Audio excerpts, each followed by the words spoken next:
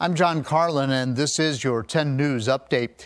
We have footage of an officer giving Delegate Chris Hurst an earful after police saw him tampering with political signs. It shows Hurst calling the officer emotional and asking if the officer plans on voting for him. In the video, Hurst is inside the car with his girlfriend, Emily Fentress. Fentress was seen allegedly tampering with the campaign signs outside of a polling location the night before the election. Photos from Radford police also show the signs, which were allegedly tampered with, and you can listen to what Hurst had to say when the officer approached his car at WSLS.com. Hurst and his girlfriend, however, are not charged.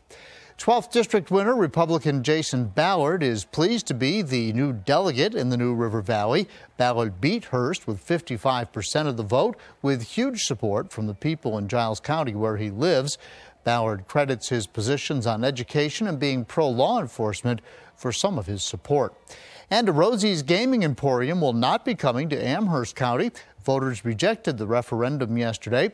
We're told the proposal did not pass by more than 1,000 votes. Remember, you can find updates on the go at WSLS.com and with the 10 News app. I'm John Carlin, 10 News, working for you.